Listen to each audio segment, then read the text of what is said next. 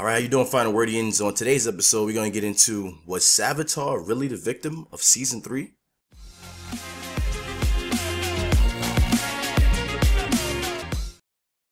Alright, how you doing, Final Wordians? My name is Lee Boy. You're listening and watching Lee's Final Word. Today we're going to get into a flash video. If you like this video, hit the comment section below. You all know, hit the liking button and don't forget to subscribe. Today we're going to get into, was Savitar the victim of Season 3? Was he really the victim? Was he the true person that was really the victim here? Even though we saw him kill Iris. I know what you're saying. Well, how can you say that, Lee Boy?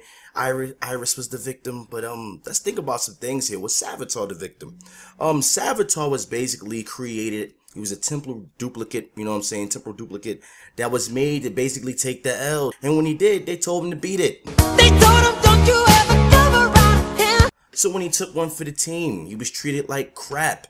Okay, he came back, nobody wanted to deal with him because they didn't think he was the true and living Barry Allen. He was just a copy.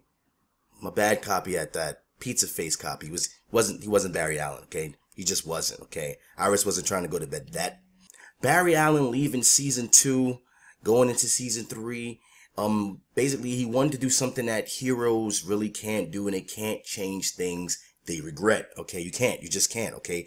Batman without his parents dying in an alleyway, there would be no Batman, okay? Okay, side note, why is it that every time most superheroes gotta have their parents died or someone in their relatives killed? What's up with that? Batman and his parents, Superman and his parents, Flash and Nora Allen, what's up with that? Anyway, let's move on. Now, he created Flashpoint and didn't know that it was going to create all kinds of turbulences and consequences because he was thinking only about himself, okay?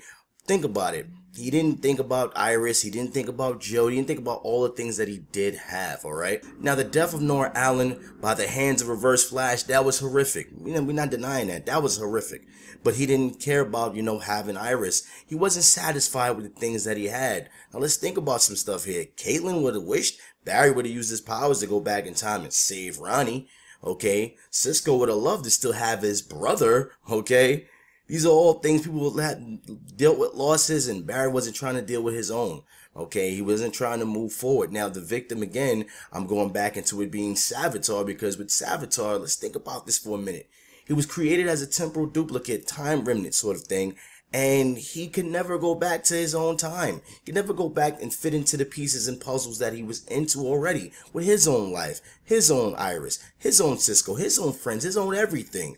He was made to come there and take an L, okay? He agreed to take that L. Let's put that out there. He agreed to take that L, but the funny thing happened, like he said, that he survived. Flashpoint created all these things and brought about the existence of Savitar.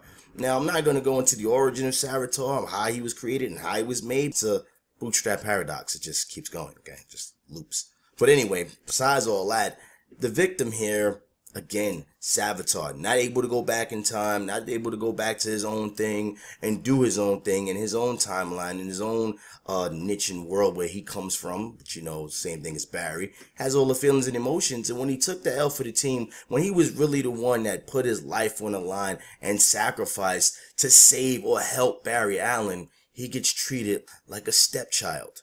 So what happens in retrospect?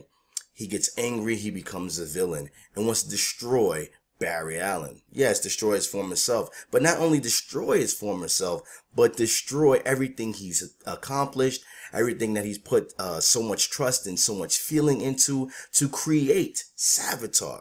To push him to that point to create Savitar, just like I said in my video.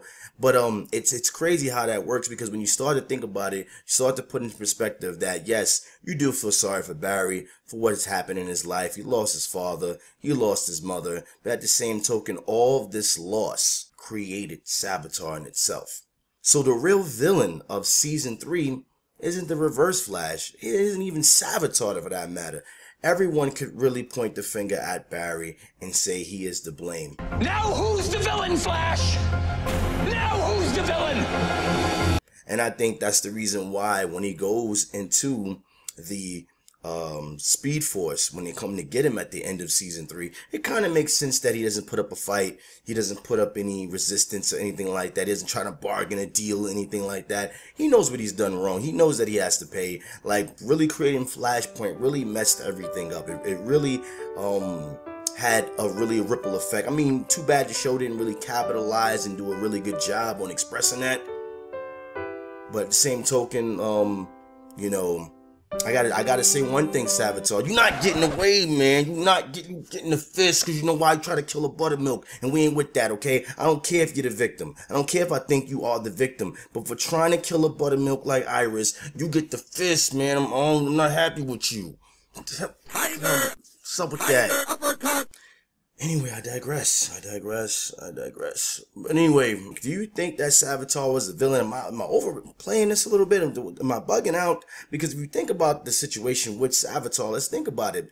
You created duplicate. You can't just get on the phone and call your duplicate self and act like everything is going to be all right. And hey, me from about 3 videos ago. How you doing? Oh, no. This is a call from the future. Yes. Well, bad news, real bad news. I need you to come take an L.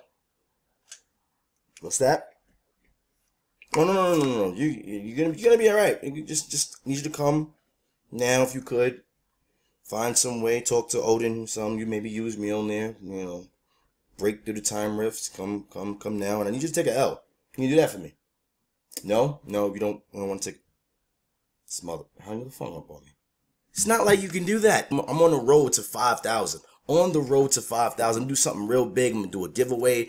You guys help me reach there. Every subscriber means so much to me. It makes me continue to make these videos. Make sure you follow me on social media, because YouTube notifications suck. The algorithm has changed. If you're not really following your content on people that you really like, you're not gonna see it. All right, so once again, my name is Lee Boy. Hit the comment section below, hit that liking button, and don't forget to subscribe, and I'll catch you guys on the next one.